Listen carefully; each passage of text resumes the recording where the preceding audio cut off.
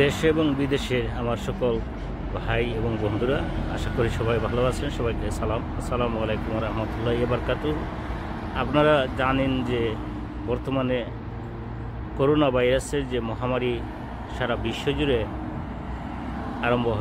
শুরু হয়েছে, সেই করোনা ভাইরাস থেকে মুক্তি পাওয়ার জন্য প্রত্যেকটি দেশের মতো এখানে বিলেতে, ইংল্যান্ডেও 144 দ্বারা কারফিউ জারি করা হয়েছে, যেটাকে বলা হয় লকডাউন।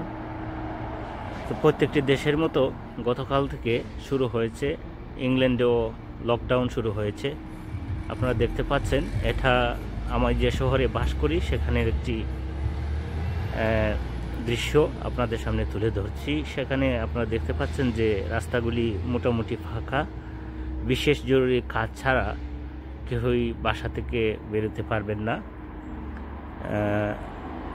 যেমন আপনি ডাক্তারে যেতে পারবেন, তারপর বাজার করার জন্য ঘর থেকে বেরোতে পারবেন,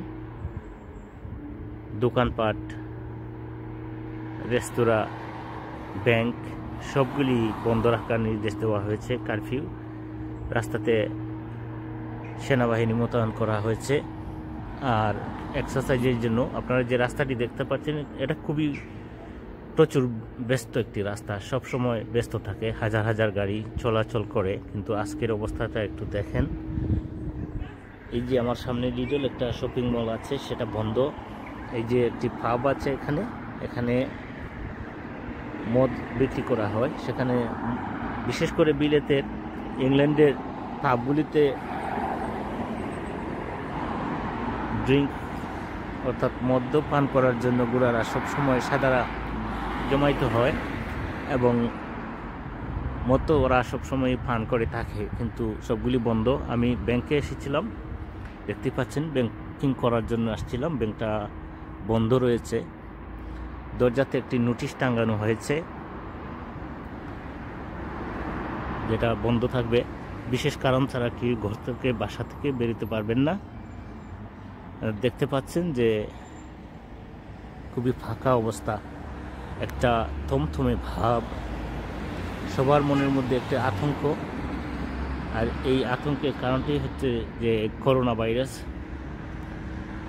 তো দেখতেই পাচ্ছেন একটা নোটিশ টাঙানো আছে, সেই নোটিশে বলা হয়েছে যে প্রতিদিন বিশেষ কারণে সকাল 10টা থেকে দুপুর 1টা পর্যন্ত খোলা থাকবে। তো এখন আমি যখন এসেছি তখন প্রায় 2:30 বাজে, তো ব্যাংকগুলি বন্ধ হয়ে গেছে। তো এই হলো গিয়ে অবস্থা এদেশের। আমি যে সকল ভাইয়েরা বিদেশে আছেন সবাইকে অনুরোধ করব যে বিশেষ কারণ ব্যতীত আপনারা কেউ বাসা থেকে বের হবেন না। আপনি নিজে বাঁচুন এবং অন্যকে বাঁচান। ধন্যবাদ সবাইকে। ভালো থাকবেন, সুস্থ থাকবেন, এই কামনা করি।